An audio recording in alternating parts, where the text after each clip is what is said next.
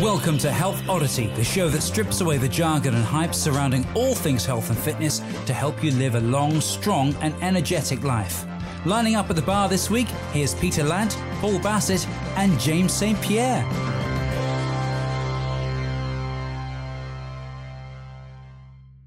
Welcome to Health Oddity Podcast, episode number 24. Welcome back. We've had a great start to 2021 in terms of the guests that we've had on. This week is yet another fantastic, interesting guest, and someone that a lot of you may have encountered before, and then some of you perhaps in the strength community who've never encountered. So this is going to be an opportunity for you to see the other side of the health equation, the endurance world, but also we're going to discuss a variety of things from nutrition, strength training, endurance, you name it. But we'll get on to that in a second. For the moment, I just want to welcome my guests today, my colleagues rather, my co-hosts. Peter Lant, how are you doing? I'm doing all right. How are you? I'm all right. I was going to try and do all that in a rhythmical thing like Brad does on his podcast, but I don't think I'll be able to pull it off. Don't rap. No. Brad can do it. Brad has a rhythm. Peter's doing all right. He's staying up at night for the man on the West Coast. He got the most. It's a fantastic show. Hope you stick around. Yo. Hey! You see, Brad, I'm from Newcastle, right? We are Geordies, and the last Geordies who did raps were called Ant and Dec. Don't look them up. It was dreadful. Anyway, back to you, Paul. Okay, so James, you've got to follow that now. I've got the excuse that the kids are in bed, so I've got to keep the noise to a minimum. Right, okay, we'll take that, okay. So Brad's already kind of introduced himself. Brad Kearns is our guest today. Brad is not only a podcaster, he's an author, he is a athlete. I mean, the list goes on. I'm just going to reel off some things that Brad's done. I came across Brad a few years back because I love listening to podcasts myself, and there's so many great podcasts out there. And I came across Brad on the Primal Endurance podcast that he'd done with Mark Sisson. Some of you may know Mark Sisson, who runs his blog, Mark's Daily Apple. But Brad has a way with words. Brad has a way of making very complex ideas really palatable and really interesting, and a way of opening your mind to complex ideas, but also giving you advice without making you think that you've done everything wrong in your life, that actually there's opportunity out there and you could do things a little bit better. So for me, it was always a pleasure listening to his podcast. Welcome, Brad. I'm going to do a little introduction, but say hey. Thanks, Paul. Yeah, so Brad comes from a background of endurance. So those of you who listen to this podcast who perhaps know us because you're in the strength community, then you'll maybe not be familiar with much of the endurance world, but we also have listeners from all backgrounds. Our clients are from the ages of 35 to 65, a general population who just wants to get healthy. And Brad's podcast, B.Rad, and also the stuff he's done in the past called the Primal Endurance Podcast, address health in such an interesting way and from a different perspective that you may have heard. So Brad's background, where do I start? I mean, Brad is an author. He's written books, best-selling books. Brad previously was a triathlete, a world-renowned triathlete. Was it top 3, if I've got it, top 20 ranked professional speed golfer, top 3 world-ranked masters, 55 to 59 high jumper. You broke the Guinness World Record for the fastest single hole of golf ever played. Speed golf, we've got to get onto that at some point. And where have we got the your triathlon work? You'll have to tell us about that because I can't find it on here. But Brad was a world-renowned triathlete, posting some crazy times, and now he works to educate the general health seeker on endurance, well-being, nutrition, and has some really interesting ideas. So welcome, Brad. Well said. Thanks for the intro, Paul. Yes, yeah. I was an old-time triathlete. I was not as fast as the Brownlees are today. And I marvel at how the sport has progressed from the early days, because I was really involved in the very, very early beginning of professionalism in triathlon. We weren't in the Olympics yet. We eventually got there in the year 2000, long after I retired from the sport. So I raced in the 80s and 90s. And boy, it was about going out there and doing these 3 grueling endurance sports, swimming, biking, and running, and just putting as many hours of training in as you could squeeze in during the day and wake up and try to do it the next day. So it was very rudimentary. And of course, things have progressed in all manner of sport to present day, where these guys are, just exceptional world level performers in the case of the Brownlees in individual sports that they're competing in and putting together as triathletes. So that was a long time ago and a whole different, phase of my life. And since I retired, when I was age 30, I was done with professional racing. I raced from 20 to 30, and I was completely worn out and wiped out from all the traveling and the extreme training. And so then I had to open my eyes to, okay, what's the rest of my life going to look like? And how am I going to maintain fitness? But not only maintain fitness, and you were reading those crazy things off the bio, the Guinness World Record for speed golf. Who's heard of that? Or the high jumping that I do in the old guys 55 to 59 division. But I feel it's really, really important to move through life and always maintain that passion and that competitive intensity. So I'm no longer a professional athlete who wakes up and lives and breathes my sport and has the pressure of, making my income from what position I finish in the race, and all that kind of stuff is a phase that's gone now. But I still have that edge where I'm really serious about my goals, even though they're silly and might not matter, and they might not be on ESPN, and I might not be getting large size checks at the award ceremony if I happen to do well, but they mean just as much to me when I sneak into an empty high school stadium and go and practice my high jumping and put the bar up and clear the bar, and I scream in the pit even when there's no one around. It feels the same to me as winning a race on the pro circuit with the crowds and the cameras. And so I really like to promote that message. I know a lot of your listeners are in those age groups where they're done with their schoolboy athletic experiences, or that extreme level when they really reach the highest point.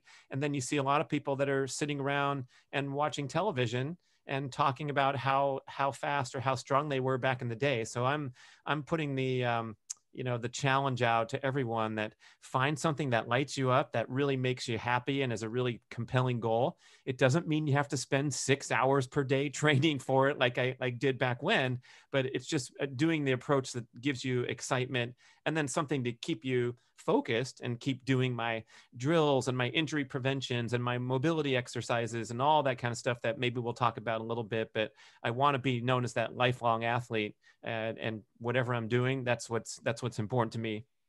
Fantastic. One of the things that, I was just going to say, Paul McElroy, who we had on last week, one of the things he said, if you want to get good at something and if you really want to improve, then compete in it, and that element of lifelong competition, and no matter what level you're competing at or who you're competing against, that element of actually having to step up and take part in some form of competition really focuses the mind, doesn't it? It focuses the training and just focuses the whole approach to life, I think.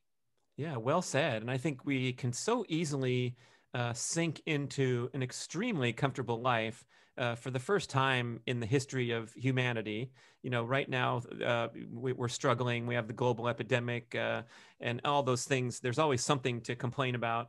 But in a general sense, most people listening, you can make it through life pretty easily, not having to lift anything heavy, maybe getting a secure income, and so that your future is assured, where you just show up and log into your computer, make your contribution to the economy, and go home and watch the television. So I think we do have to get awakened to the challenges of what makes us human. That's why I like this cold plunge that I've promoted. And you can look at me on YouTube, Brad Kearns chest freezer cold plunge. What's that guy doing? He's jumping into a chest freezer filled with water that's 36 degrees. And I do that as part of my morning regimen. And it feels cold. I'm not saying it's wonderful. The spa tub that I have nearby that's 104 feels wonderful every time I go in. But the reason I do this is because I want to build that focus and that resiliency against all forms of stress. And the cold water is representative of,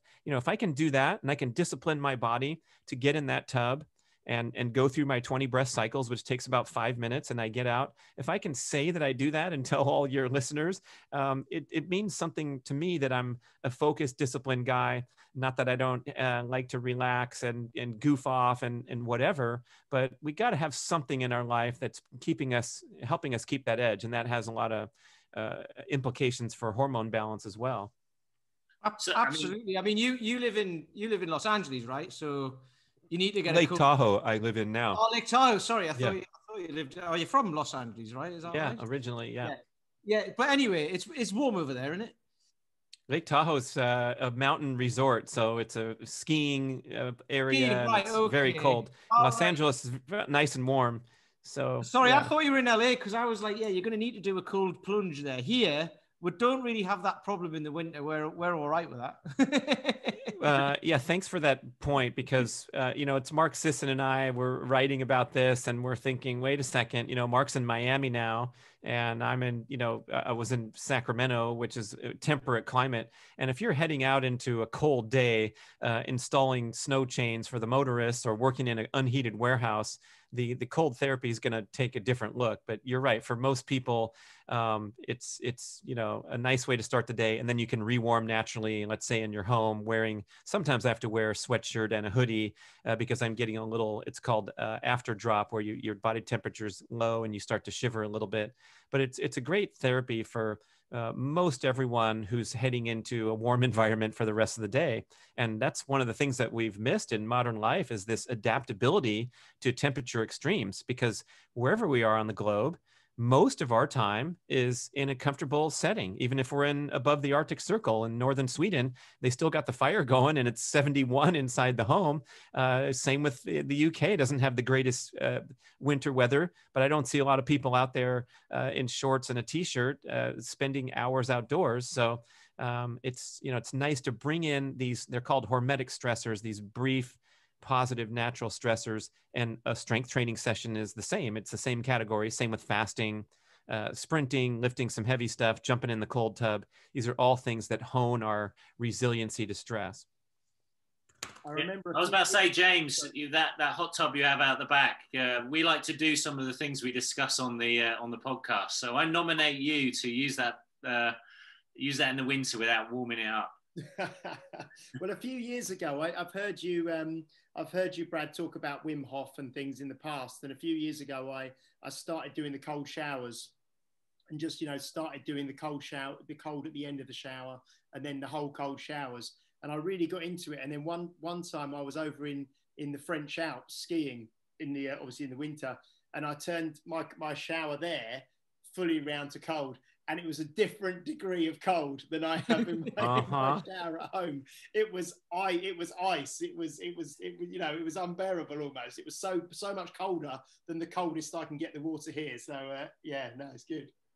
Yeah, I think you got to do it in increments.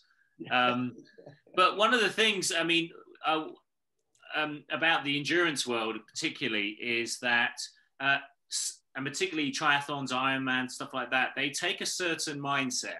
And often that mindset is quite a determined one. Sometimes you get very A-type characters. When you look at it on paper, an Ironman, for example, is a ridiculously long distance. A lot of strength athletes, they think in sets of 5 and sets of 3. We're thinking of hours upon hours on your feet on a bike, swimming through water, swimming through the sea. And that's quite an extreme thing. And often people see that the solution to get to that point in which they can complete it needs to be equally as extreme. And it's not to say that it shouldn't be hard, but I hear you talk about a different side to that and a more sustainable one, because you really built the plane while you were flying it back in the days when you were at your elite level, because it was still a young sport. So what's changed in triathlon? Do you think it's changed? And how has that shaped your current thinking about how someone who's in their 40s, for example, should train? Good question. I think, unfortunately, not enough has changed for my liking. And even at the highest level of professional sport, I know the big sports are soccer and track and field in Europe and in America, we have the basketball and the football and the baseball leagues. And you see these players getting routinely injured and cast aside, and their careers are shorter than they should be. The great basketball player Klay Thompson had a horrible injury. He missed a season, and then he was getting ready for the next season, and he tore his Achilles for another missing season. And so I contend that something is still disastrously flawed with even the way we train the highest level elite athletes in sport. I know there's going to be a risk when you're trying to break world records that you might pull a hamstring at one point if you're training that hard. But I think there's a tendency, just like you described that personality. You were very polite when you described that highly motivated type that's attracted to these crazy sports. But yeah, if we step into the question, knowing that we're dealing with a certain population that's really willing to do whatever it takes to succeed and is driven and focused and is not needing motivation to get off the couch, it's more likely that they need motivation to adhere to a recommended strategy that includes backing off and taking it easy and not going out there and blasting oneself every time we go out the door. And I think we can all nod our heads and say, yeah, that sounds sensible, what Brad's saying or what this says in the book here. But I think we really have to come to terms with the purpose that we're intending when we go and do a workout. And for example, if you're needing to blow off steam from your stressful pent up lifestyle with all kinds of, job stresses, and your boss is difficult or your family's on your case and you want to go out there and throw some weight around, that's perfectly acceptable. And it's a great expression of your humanity to go out there and push yourself and become uncomfortable. But then we have to weigh that with, let's say we've set some goals and we've written down on paper that we want to excel in a certain sport or in whatever, benchmarks we have. That requires a proper balance of stress and rest. And so I like just listening to the intuition, not so much listening to the body and going by instinct, because that's like animal instinct.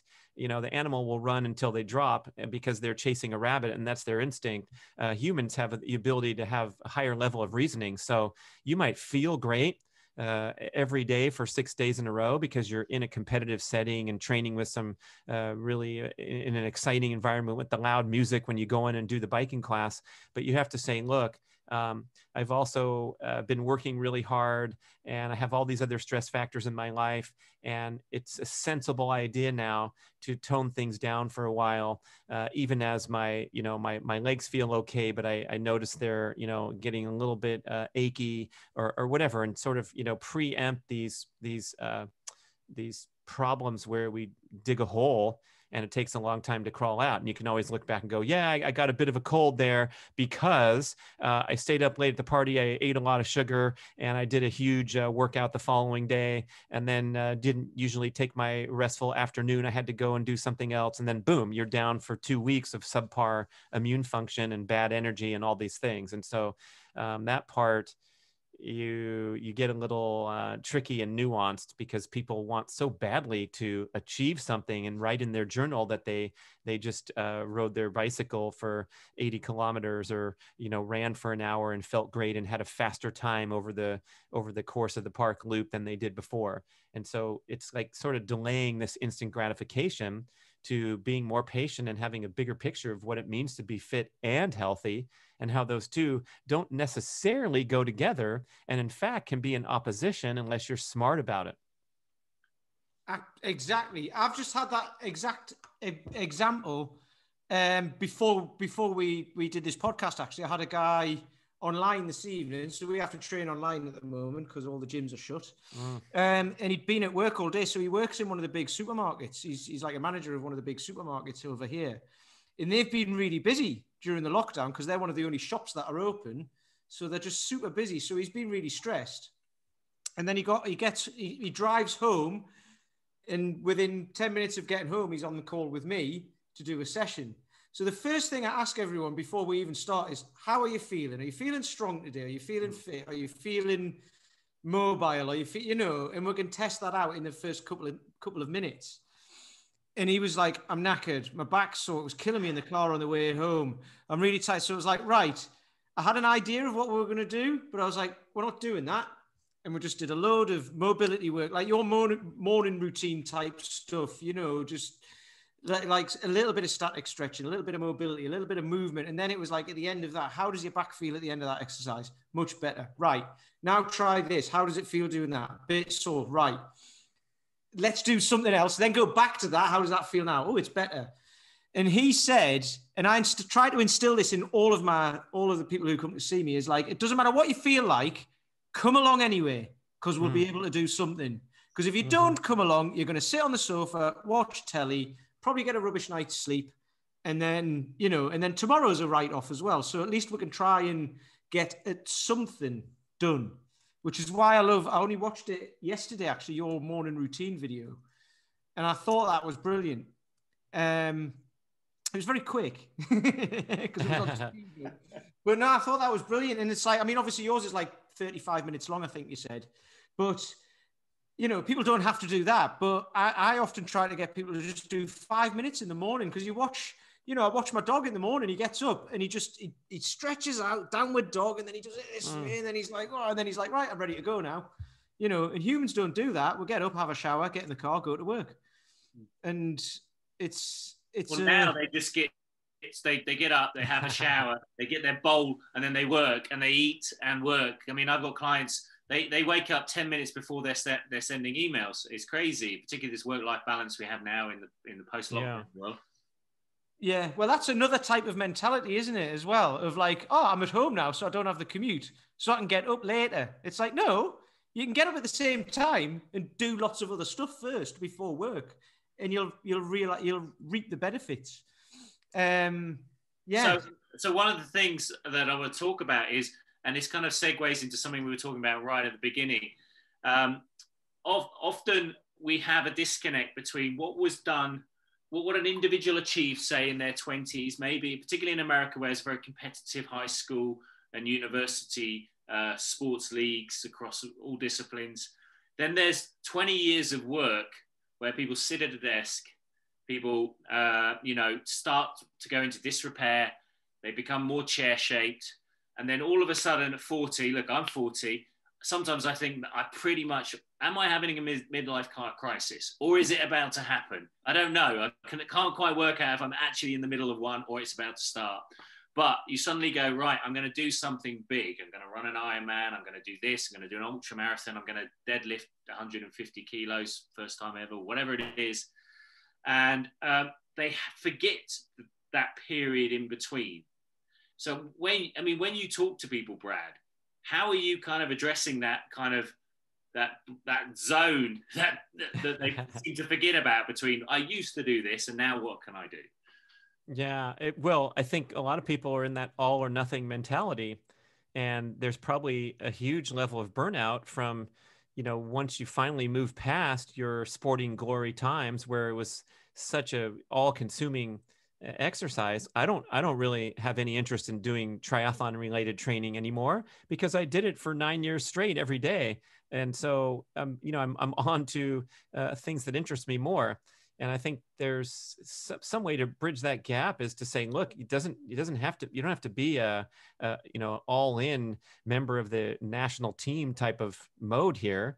You can just get out and enjoy your neighborhood and do things that challenge your body and that aren't that strenuous. And, it was a good point, Peter. You got to get the person out and doing something. But I think even I'm guilty of saying, well, if I don't feel perfect, I'm just going to skip it today rather than doing a 25% session or a 50% session. And the more you can kind of bank those really easy baseline exercise sessions, you're going to get massively fitter. And that's, I guess, the secret that a lot of people don't understand, that if you can just walk, you're getting a cardiovascular workout. If you have a goal of completing the London Marathon or the London to Brighton or whatever big goal you have, walking around the block for 30 minutes is a huge benefit to your cardiovascular conditioning. And it raises the platform from which you launch the formal training sessions, where you are going to go out on the weekend and try to extend your distance of your longest run or whatever. And same for the strength training scene, where if your routine is that you go to the gym 3 days a week and you bust it with a personal trainer for an hour, or the Zoom personal training session, and then you don't lift up anything the rest of the week except a laptop, that's not going to predict success as well as someone who has a little bit of, I call them micro workouts that are sprinkled into the mix, where every morning you do a set of 20 deep squats. So you're engaging your glutes and your quads, and you're building that muscle tone so that when you go in the gym and do some deadlifts, you're going to feel a little bit better because you spent 4 minutes every morning engaging those same muscles. And you can kind of add up. You mentioned my morning routine, which started out really, really simple and easy. And now it's a pretty badass workout, if I have to say. Like, I do it every single day. I'm committed to it. And so I very, very carefully upgraded the degree of difficulty and the time duration, because I wanted to make sure I could handle it and I wouldn't be averse to it no matter what. And so for me, this has worked really well. But when you start with a 5-minute session and you can commit to something that's that simple, or in the case of micro workouts, I have some examples that I've written about, and I have some videos up. I think you can look on YouTube, Brad Kearns micro workout suggestions or something. But for example, I have a pull-up bar in my closet. And so my rule is, anytime I go into the closet to get more Post-it notes, because I have a supply cupboard in there, or to get a garment, I have to do 1 set. It's not like a big deal. Even if I did a nice workout that morning, or I have a big workout coming tomorrow, 1 set's not going to bother me or anyone else. I don't have to write it in my training journal. But if that's my rule, and I can do, let's say 365 days later, we're talking about this, and I've done, 200 sets of pull-ups just from the closet door rule, or lifting a single set of hex bar deadlifts every time I throw the garbage away from the kitchen, because it happens to be on the way to the garbage bin outside. I'm lifting hundreds of thousands of extra pounds in the course of a year that is going to help my training so much without bringing in any of those risk factors from overtraining, injury, soreness when you push it too hard in the gym. So it's getting out of that all or nothing mentality, where a workout is this beautiful work of art, where you've put up wonderful numbers. And I know the CrossFit people, have their times on the whiteboard and they want to beat the previous time. Otherwise, they might as well go home. And that kind of mentality can really be adjusted gracefully to think of yourself as just living a fit lifestyle, which happens to include those big trips to the gym for the formal session, but it also happens to include the fun stuff. So with one of the big challenges, particularly when I was running with other people, and I see it actually in the gym, if you go in as a group of people, is how do you do your own training whilst being in a community? Because often, especially in the triathlon community and things like that, you've got to keep up with someone who's zooming ahead. And I mean, in weight training, you can take the weights off, but often someone's, let's do another set. Let's do biceps now.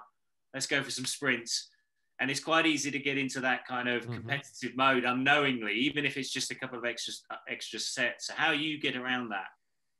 Well, it is really nice to have that extra source of motivation from the group energy. And those are wonderful experiences, especially when I was a triathlete. I was training mostly by myself.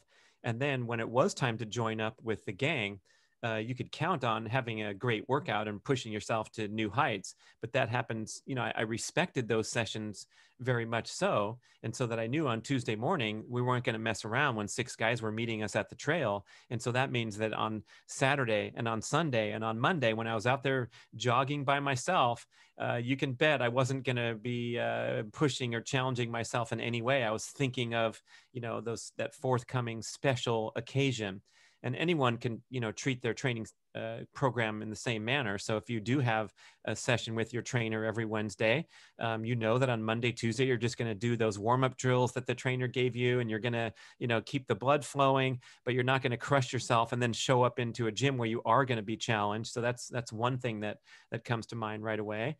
And then the other one is, like, you got to have a big picture and understand the purpose for every single workout that you're conducting.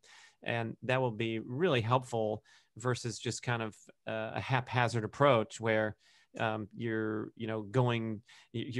responding to the person that passes you on the bike path because you don't like to get passed by someone wearing sneakers and you have clip-in cycling shoes. So you're going to catch them and chase them down. And believe me, there's some fast guys wearing sneakers on the bike path. You don't want any part of that when you're on a recovery day.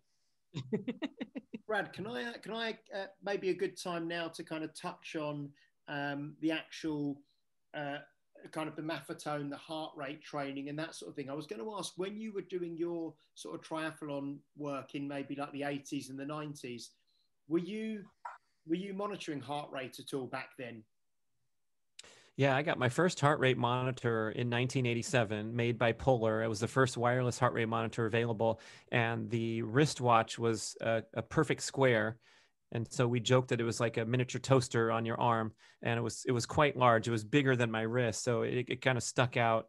But that was really cutting edge, and luckily I met some guys that were, at that cutting edge and introduced me to heart rate training. Johnny G, the founder of spinning and a fitness legend in America.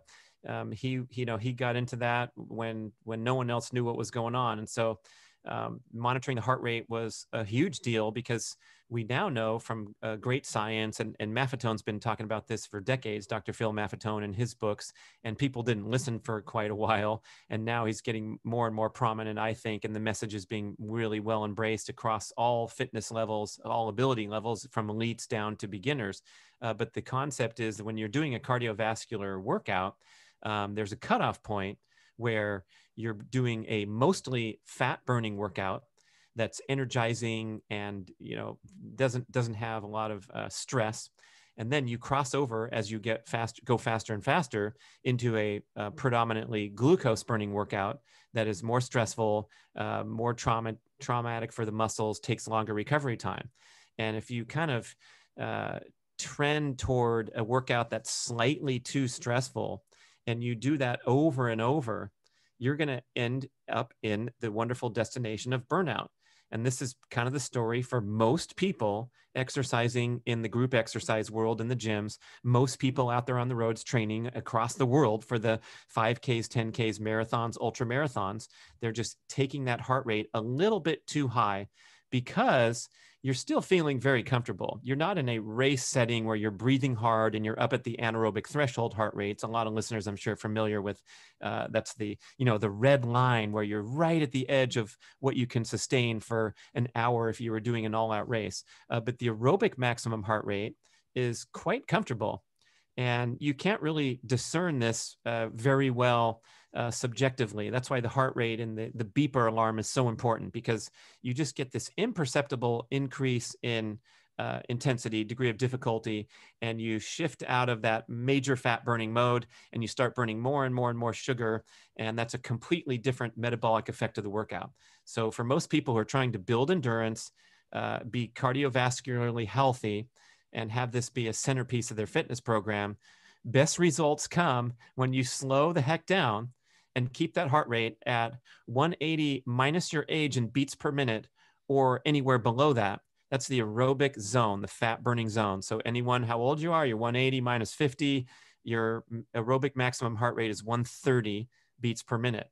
And most people, if they were to go out there and actually do this with an accurate heart rate monitor, would be shocked at just how easy that pace is.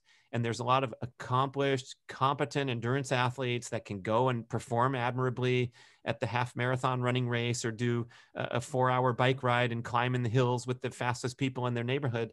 But setting that beeper alarm can be a real eye opener, because it's the status of your fat burning ability, how you can perform at that low heart rate. And so the wonderful thing about this Maffetone advocated training, we call it in Primal Endurance, the aerobic-based training, is that if you discipline yourself to keep that heart rate low, and you allow your body to build without the interruption of breakdown, burnout, illness, and injury that comes from an overly stressful training program, what happens is you get stronger and stronger over time without those interruptions. So you just get a little better every week, or what have you. And you'll find yourself at the same heart rate moving much more quickly. And so you can actually do a test. So the runners would go to the running track. You want to have the same venue every time and run 8 laps at 130 heart rate in our example, the 50-year-old. And then you time yourself. So if those 2 miles take you 17 minutes and 41 seconds, because you're watching that alarm, you're not speeding up, you're just honoring the watch and trying to peg it right at 130 as best you can. It's going to go 132, 129, 131, 128, 132. You just try to hold a steady pace, hold a steady heart rate, means you're going to slow down toward the end. By the way, the last couple laps are going to be slower than the first couple just because of attrition, right? And then you're going to record your time, and you go out there a month later, and then you're going to go for a 16:59, and then a 16:27, and then a 15:48, and everything feels super, super comfortable, but you're getting faster. And it's a phenomenal way to improve. And this strategy has been proven by the leading endurance athlete in every endurance sport for the last 60 years, dating back to Arthur Lydiard in New Zealand and training the great runners that came to the Olympics and won gold medals, Peter Snell, and all on down the line. And, this has been exported across the world to Michael Phelps, the swimming, doing these workouts that lasted 5 hours every day for a race that takes 1 minute and 52 seconds. But the phenomenal aerobic base allows an athlete to then, when it's time to speed up and put the gas pedal on and do a proper race pace effort, there's so much strength and power and aerobic capacity that they can easily speed up and then move at world record pace for, running the 10K on the track or whatever the example is. I mean, I think it blew my mind when I came across that principles. I remember reading Phil Maffetone's book about 10, 11 years ago, big book of endurance and racing. I did the math test back when I was like 30, something like that. And I scored an appalling 13-minute miles at the age of 30. I mean, I was so aerobically unfit. It was unbelievable. I had to walk down hills sometimes. I was so poor. Actually, I decided to rock out my old heart rate monitor because I've been doing a bit of running over the last 4 months, just going at it at a more intuitive pace. And generally it's just kind of recovery runs at a moderate pace, inverted commas. But I struggled to keep up with my aerobic zone, actually. I was quite pleased. I felt a bit smug at the end of it. I was found that my muscles were starting to tire before my heart, I felt quite good about that, seeing as it used to be the other way around, because people think that if you're running at your aerobic pace, it has to be slow, and it's like an iceberg where you've got this huge base of aerobic speed underneath the water. And then when you need that anaerobic kick, it's the top of the iceberg. But it's a fascinating concept. And I think, listening to a lot of your Primal Endurance podcasts, and generally whenever you're talking, you are constantly reminding people that they have to stay within that zone in order to really see the results they want, because harder doesn't necessarily mean you're going to go faster. Yeah, well said. And then not just so we have a clear understanding, everyone listening, once in a while, if you want to go out there and bust one, this can have a fantastic adaptation effect. So if it is that Saturday where you're going to go and do the 4-hour bike ride and try to ride through the steep hills with the fastest riders in your town, and your heart rate's going to be all over the place, perhaps, let's say, you finish. That's a huge workout, requires a lot of recovery time afterward, where you might just be pedaling slowly on a stationary bike for several days after a peak performance session. Same with a race. You're going to do a big race, and then you're going to recover and allow your body to rebuild. And that's how we get fitter. But we know what happens when someone tries to race too much or tries to push too hard. And who really has known this for even longer are the bodybuilding world, and how to grow huge muscles to get on stage and look good. They are tremendous experts at stress and rest balance. They're not in the gym lifting bicep curls with an exhausted, sore bicep after they did their major sets the previous day. They're moving on to other body parts. They're eating a bunch of food. They're having down days and tapering and doing all these things. But the endurance community in general, with that type A approach, they don't want to take a day off because they feel like they're going to lose some fitness in one of the sports, and all these notions that, we have to be consistent. And it's great to be consistent in a certain context, but I think we mess up the context a lot when we talk about training, thinking that some big objective has to be met that's usually formulated in our mind, rather than figuring out what's best for our body. And Peter's talking about his client coming in and feeling like crap that day. Okay, today you're going to have a restorative, mobility, regenerative training session. And guess what? We might do that the next 6 days in a row. if you're not reporting, proper energy at rest and supple, loose muscles. I mean, muscle soreness is the great sign that your muscles don't want to do whatever you've been doing to them, and you got to back off and just wait it out and be patient. I think Graham O'Brien, you remember him, the hour record holder from Scotland? He had a great training strategy where, he'd get on his bike and he'd pedal as fast as he can, trying to prepare for the hour record. And then if he wasn't ready to do it, the next training session, he would just take it easy until he was ready to go hard again. We can all, I think, figure out right when we start a workout what we have in the tank on that day.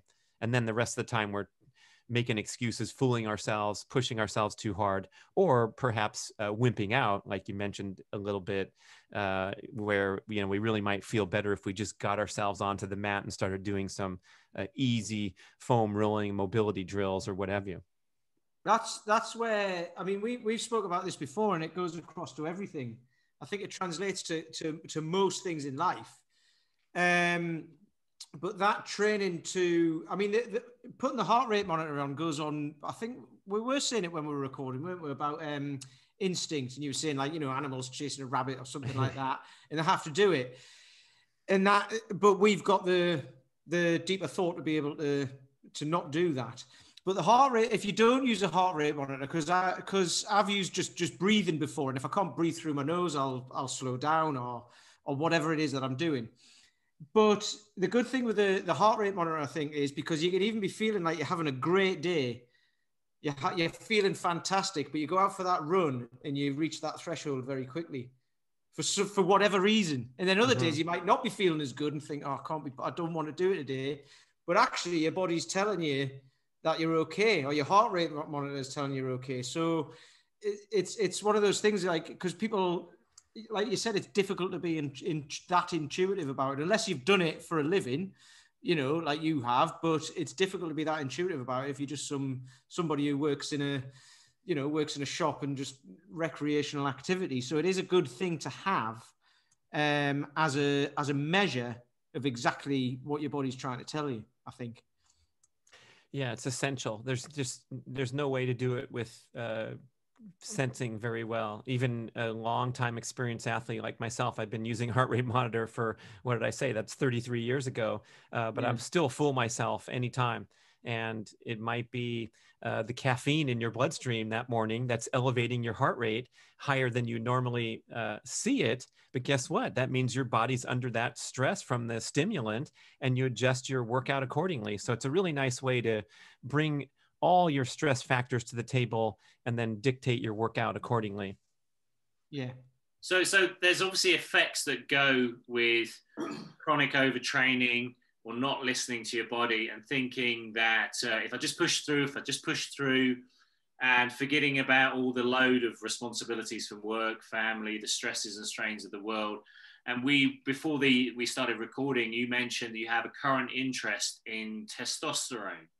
I'd love to hear a little bit about that and how that applies to something that our listeners would be interested in as well.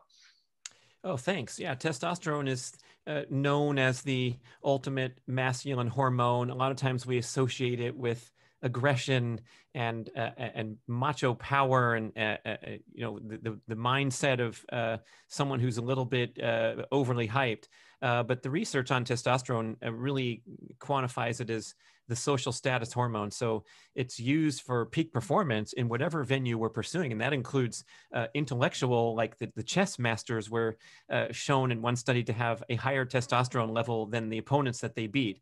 And so it allows you to focus and want to elevate your social status, which is the male's primary biological drive. We want to solve problems, conquer our surrounding environment, and elevate our status within the group.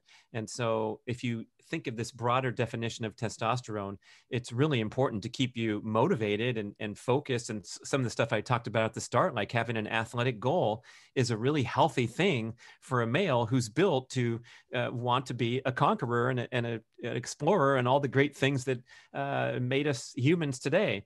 So there's so much talk about this. Obviously, it's a hot supplement category, and there's hacks and tricks, and the hormone therapy is extremely popular these days. The rate of hormone replacement therapy is skyrocketing because the average male testosterone level across the world is going down at a really alarming rate. Research from both Europe and from America show that the average male testosterone level is declining at a rate of 1% per year since the 1980s. And I'm talking about whatever age you are, not the average decline that we experience ourselves personally over our lifetime, but that the 40-year-old male in 1986 had a testosterone that was, however many years that go, 40% higher than the average male now. So this is a disaster. And a lot of people point to the main reason is because we have higher body mass index today than we did back in the 80s. So the average male around the world is carrying a spare tire. And particularly when we talk about the difference between just having a lot of body fat and especially having that belly fat, that visceral fat around the midsection, that can be especially destructive to your hormone health. And so that's really a big thing to think about, is that we have to fight this belly fat battle valiantly as our highest priority for the rest of our lives, and whatever age group we're heading into. If you maybe you're having belly fat at age 21 when you're in the fraternity drinking too many beers, that's fine. But usually this belly fat starts to show up when we hit our big 4-0 or the big 5-0, and we start to experience this decline. But this status of poor metabolic health, as evidenced by the belly fat, is what's going to trash your testosterone and cause this accelerated decline. When testosterone decreases, do other hormones increase? Do they find that all hormones decrease, or is there a kind of interplay? Yeah, you might have heard this concept of insulin resistance, which is probably the single most prominent health problem in the modern world, right? It's just the long-term type 2 diabetes, obesity, driven by insulin resistance. That's producing too much insulin over a lifetime, and then you're all kinds of bad things happening in the body. And this kind of goes hand in hand with resistance to the effects of other hormones. Leptin is one of them. That's the key hormone that regulates satiety and fat storage versus fat burning. So you're all dysregulated with your appetite and fat storage hormones because you're producing too much insulin. And this can also lead to androgenic hormone resistance. So you're not really utilizing whatever testosterone that you produce, and maybe you're not producing as much testosterone as you could be because of these largely metabolic health problems, thanks to your lousy diet, mostly. But with this MOFO mission that I'm promoting now, I have a series of 10 assignments. And so they address all aspects of stressful, high-tech modern life, and how you can right the ship and optimize these different lifestyle objectives to improve your hormone status. So one of them, of course, is cleaning up your diet, but we also have to talk about sleep. We also have to talk about your workout patterns, in particular, doing too much exercise, getting into those overly stressful chronic patterns that we talked about, where your heart rate goes a little bit too high at every single workout you do. So now your exercise program is just elevating the stress level in your life rather than being a stress reliever for all the stress that you have at your workplace. And that's kind of a fun way to, I have a supplement product called MOFO. It stands for Male Optimization Formula with Organs. But here in America, MOFO is an acronym for something else that could indicate, maybe in UK also, since you guys are smiling. But if you want to be a MOFO for the rest of your life, we got to get all these things right. And the animal organ supplement is a great thing because it nourishes the body at the cellular level, and it gives the specific biodirectors coming from the animal organs, the reproductive organs of the animal. Testicle, prostate is what you're consuming in this freeze-dried form. Sounds kind of weird, but it's actually really a potent way to trigger natural increases in your own testosterone production. But as we know, we talked about a little bit off the recording, replacement therapy does the same thing. So you can go get an injection of testosterone. And typically what happens if you have these metabolic health problems and unhealthy lifestyle patterns is that testosterone is going to give you a very brief boost. And then it's going to eventually go to waste because your body is not metabolically capable of utilizing it.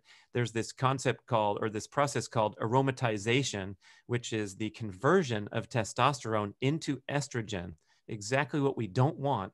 And you will, if you have too much of this enzyme aromatase in your body, that's what you're going to do with the extra testosterone that you just paid for in injection form. So it necessitates a lifestyle approach, no matter who you are, even if you do turn to drug therapy because it's so popular now and you become convinced that you want to get that extra edge after you're trying really hard in your lifestyle. But for most people, there's so much room for improvement with the lifestyle factors that we got to get those dialed in first. And sleep would be probably the first thing. And then when we wake up in the morning, then we can talk about all the other diet, exercise, relationships, all that kind of fun stuff. There's a hierarchy of recovery. I mean, I was just going to say, Brad, there's so many, I've got a load of notes written down that of sort of topics and areas to discuss with you. And there's no way we're going to get through them all today. It's like an encyclopedia. That's the first one done. What's the second one? Yeah. So I was going to say, at some stage, if you're up for it, we'd love to have you back on to talk about some things in more detail. But I know, obviously, sleep you mentioned is a massive part of health for everyone, you know, male and female, no matter what age you are. And I know you've talked a lot previously around, you know, blue light and kind of circadian rhythms and stuff like that. I mean, can we maybe touch on that today and how important sleep is and setting ourselves up for better sleep? You know, I know it's we could do a whole podcast on it, I know, but can you kind of maybe talk about some of your thinking and your big take homes about that? Yeah, thanks, James. Well, the thing that I usually experience here when I'm talking to people about it is everyone nods their head. Everyone has the knowledge base and the information of how important sleep is. We know how we don't want to have bright lights going on deep into the night or being looking at our screens deep into the night. And I haven't encountered too many people that are like, really? We shouldn't have bright lights or be doing emails until 11:30 p.m. You know, so we have this widespread acceptance. There's no controversy about sleep. Well, the anti-sleep crowd say that, you know, you should just take a nap in the afternoon and that's all you need. So rather than get into more dispensation of facts that people already know, I'd love to leave the listener with something a little off track here that's interesting. Of course, you need to dial in your evening sleep. The best way to do that is to minimize artificial light and digital stimulation after dark, build in rituals that are away from screen entertainment in the final hour, ideally 2 hours, right? Walking your dog around the block. If you own a dog, you're obligated to do it. And if you're not, you're a lousy dog owner. Don't be a lousy dog owner. Get the dog out and honor something bigger than yourself and your own selfish needs to watch Netflix instead. That's my plug. That's my plug for the dog. But I'm also interested in focusing on the incredible necessity for the first time in the history of human. We need downtime from hyperconnectivity and the mobile device that is stimulating our brain nonstop. And I know you guys reported your age groups, and I'm a little older than you guys, but I had the great privilege of living, let's see, probably half my life or somewhere thereabouts without those mobile devices and without even the internet for a lot of those times, if we go back and think about it. And so I know what it's like to be sitting around in the backyard, chatting with my dad about golf after the round, instead of glued to the screen and watching how Tiger Woods hit his shots, because we have that on tape and we can study it and get more information after our golf round.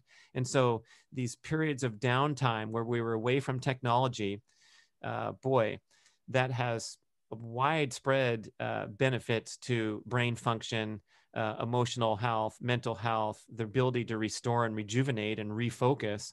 And so I think that's an area where could be a really great wake-up call for people to start putting more discipline into place to power down when appropriate, such as when you're emphasizing direct social interaction, especially now because we're deficient in direct social interaction, right? So the least you could do if you are having your mask on and having lunch with someone is, you know, stay present. And so I'm really working hard on that myself, because I think there's a lot of great benefits to technology. I'm not going to badmouth it out of hand, but There's some great work, a book called Deep Work by Cal Newport, talking about how to really focus and do your best work.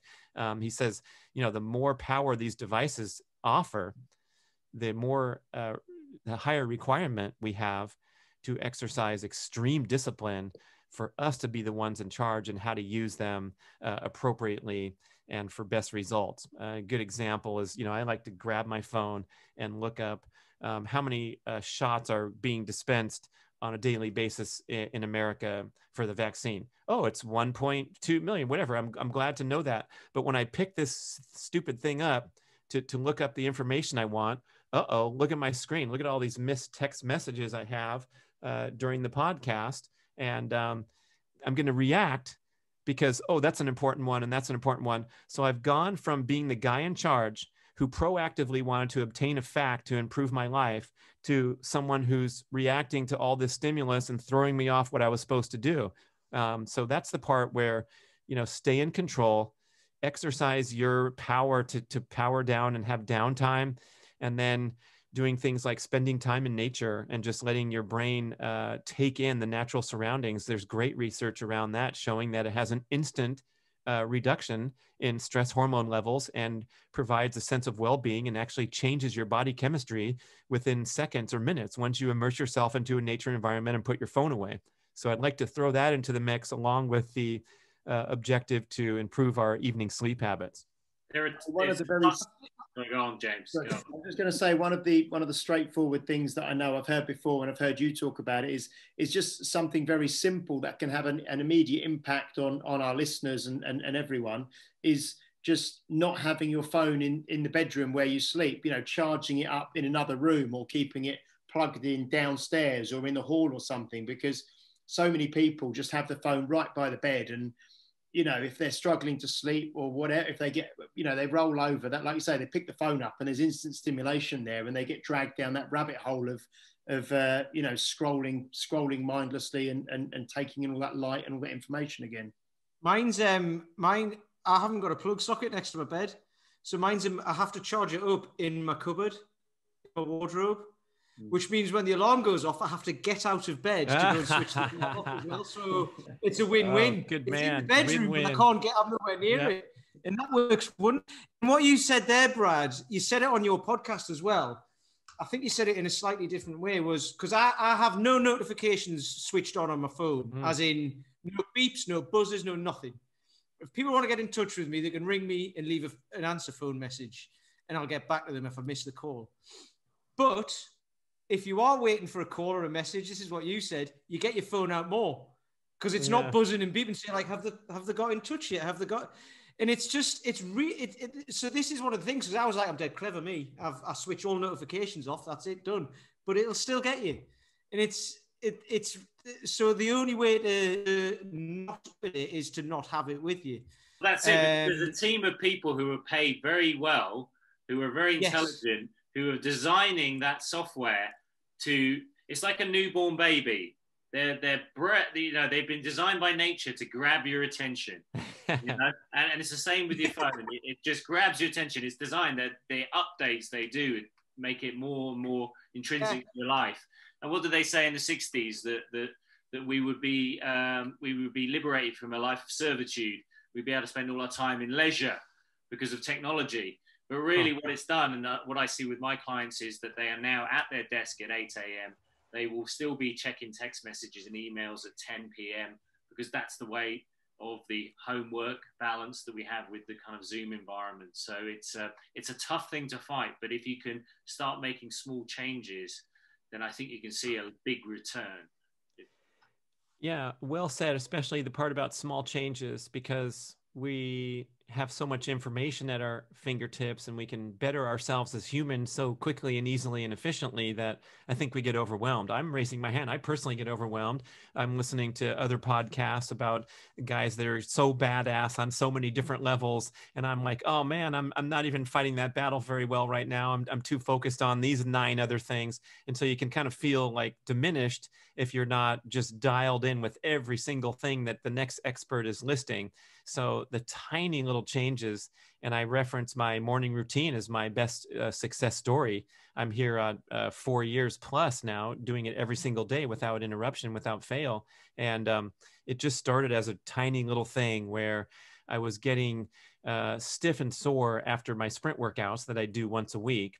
And I'd wake up the next morning and my calves, I couldn't, I'd have to tiptoe around, and it would take 2 or 3 days to clear that muscle soreness. And I realized, geez, I don't do anything close to sprinting except for on my badass workout that I feel great and perform very well. And I'm smart about it. It's not something stupid, but it's like once a week is not quite enough to condition the muscles and get my hamstrings in the proper flexibility and resiliency. So that's when I started doing, 5-10 minutes every morning of working those hamstrings and getting that core firing so that I'd have a little bit better base to launch the sprint workouts from. And it just grows from there. But it's a little change. Is a lot of the experts say this too. John Assaraf, the author of Inner Size, a brain training expert, do something so small and so ridiculously easy that you're going to scoff at it.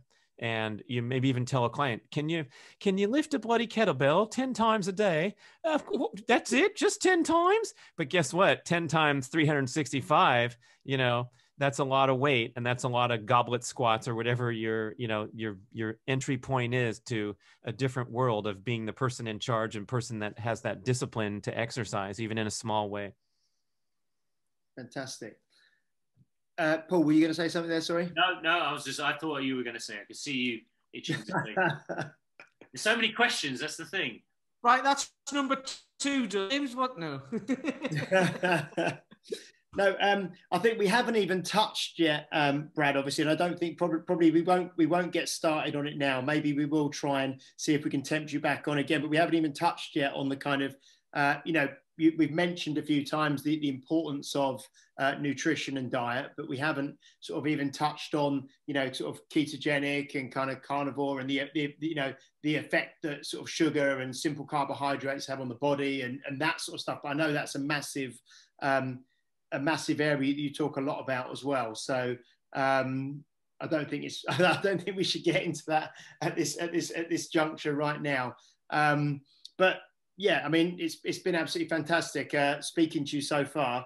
And yeah, I mean, like I say, I've got a list of things I could talk to you all day about, but I won't push you too much, I don't think, at the moment. One thing everyone's going to be really interested in is like, how do you manage to get around a golf course that quickly?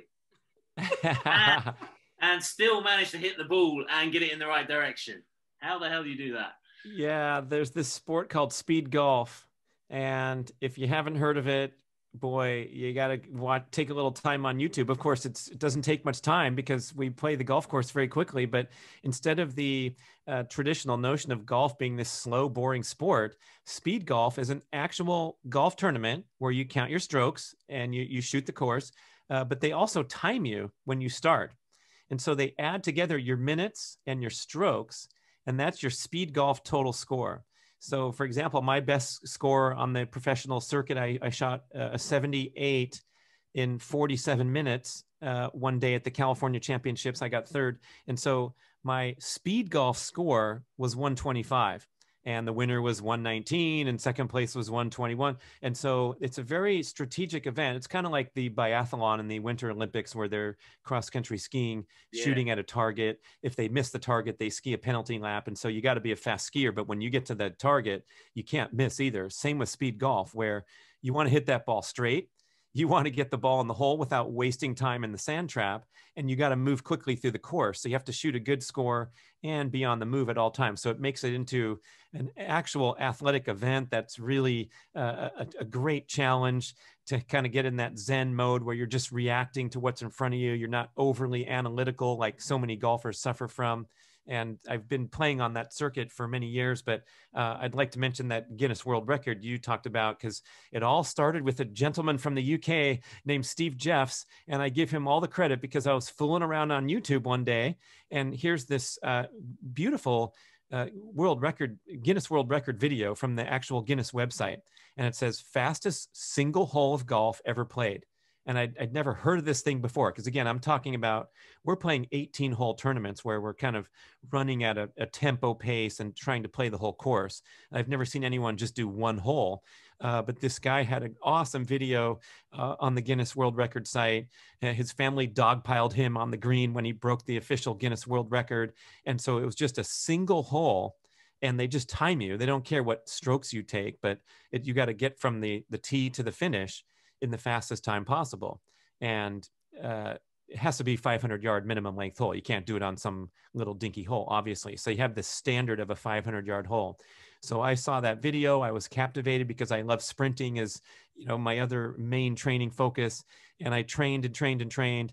And I had this miracle experience on the golf course where I actually got a birdie. I hit 4 perfect shots on a par 5. So I sunk the putt for birdie 4. I was only using 1 club, which helped me break the record because I didn't have to even take a bag or mess with any other clubs. I just hit a 3-wood every time.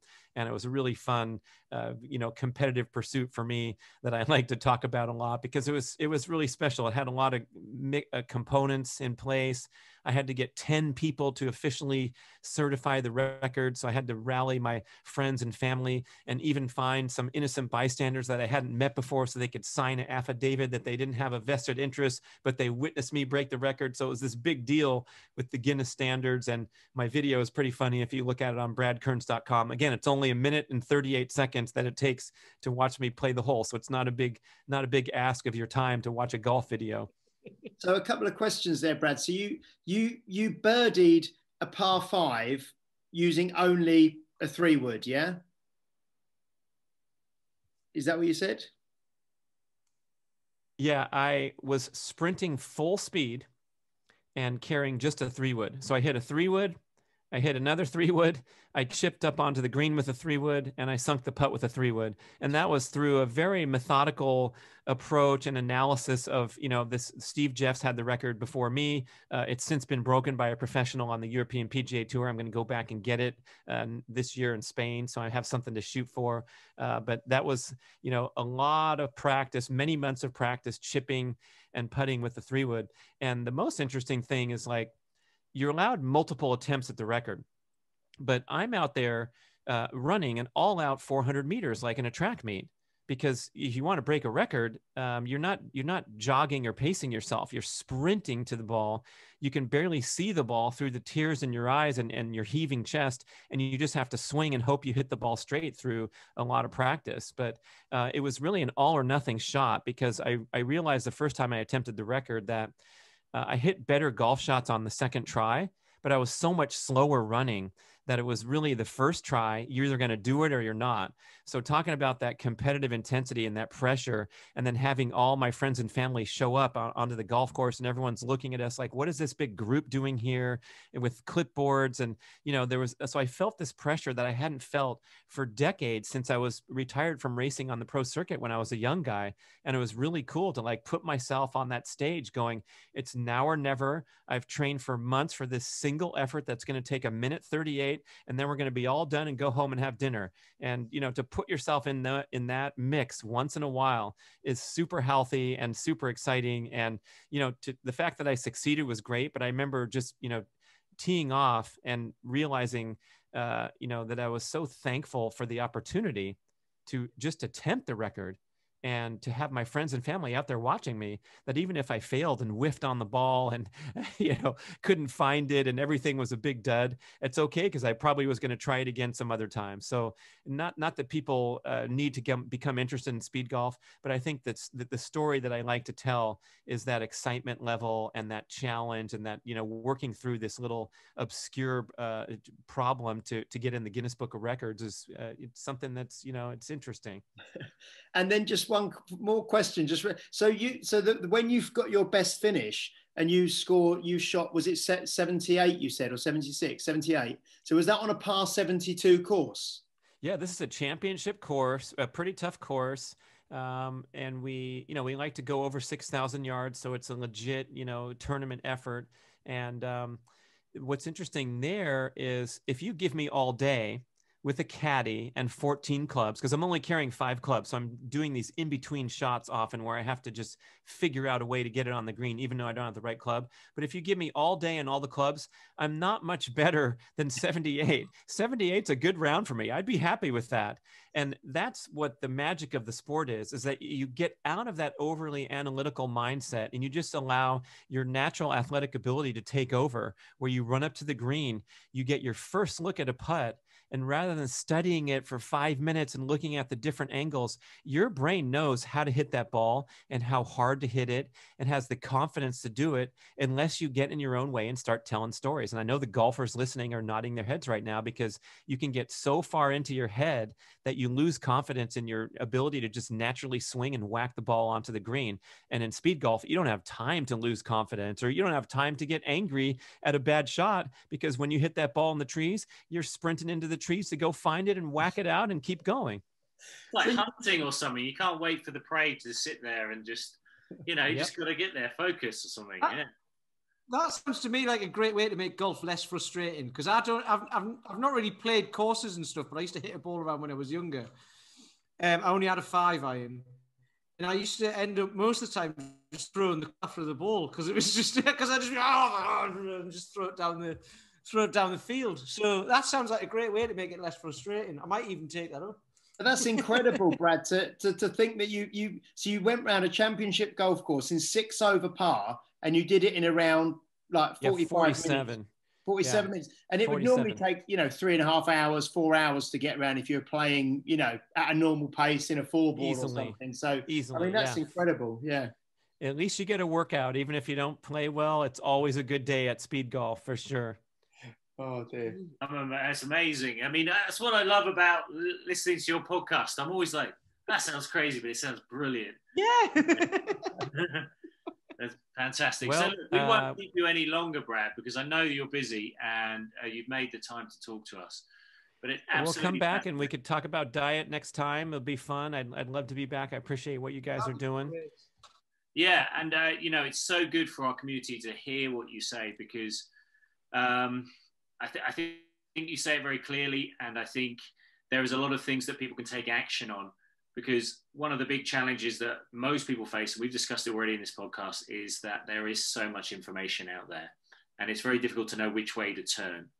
Yeah. But I think the message is, if you start very small and just incrementally add volume or add intensity or whatever it is, just like you did with your morning routine, before you know it, you create something pretty tough, but something you can repeat.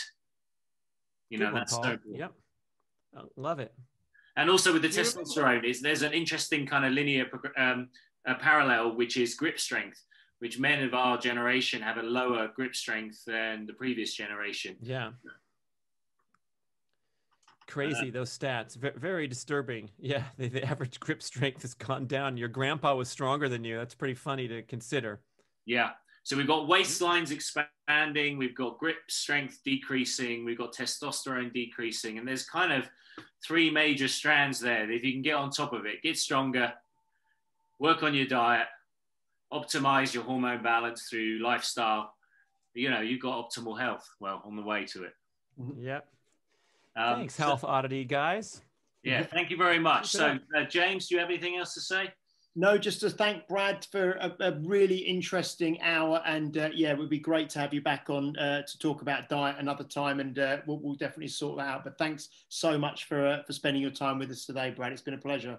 And Brad, before I go to Peter, how do people find you? What's the best route to kind of find out more information about what you can do? Oh, you can look at bradkearns.com and find this videos I'm talking about, and subscribe to the B.Rad Podcast. I love to hear from listeners from across the world. It's so cool to get an email from the UK or from Sweden and think, gee, I'm sitting here in my closet recording these shows, and people across the world are listening. That's what's so fun about, and connecting with you guys the same. I'm so honored to be on your show and talk across the pond and get the information out there. So yeah, go find me at bradkearns.com. Say hi, send a note. Fantastic. And Peter? I haven't got anything to add, but I just wanted to ask Brad if he remembers Jerry Springer. I forgot about this, because Paul's little roundup there is it's like Paul's final thought. because when I was listening, I've re-listened to the last week's one just to like chop it up and stuff with Dan John, and you did that at the end, and I'd forgotten that you'd done that. Listening, and I was like, oh, it's Paul's final thought. So I need to remind everyone to keep an ear out. Yes, go Jerry. Go Jerry. Go Jerry. That's it. But like I say, we have a better quality guest on our show. Well, right on. Yes, this is true. Brilliant. So, thank you very much, Brad. Pleasure having you. And you guys listening, please subscribe to the podcast. You can listen on YouTube. You can listen to all the major providers, and you can also like us on Facebook or Instagram. But next week we've got more guests. So stay listening, and we've got the Dan John one from last week, which was fantastic. So keep listening. Thanks a lot. You've been listening to Health Odyssey with Peter Lant, Paul Bassett, and James St. Pierre. To get your regular fix of hype-free health, you can subscribe and leave a review wherever you get your favorite podcasts. You can find out more on today's and other topics at healthodyssey.com, or find us on Facebook or Instagram by searching for Health Odyssey.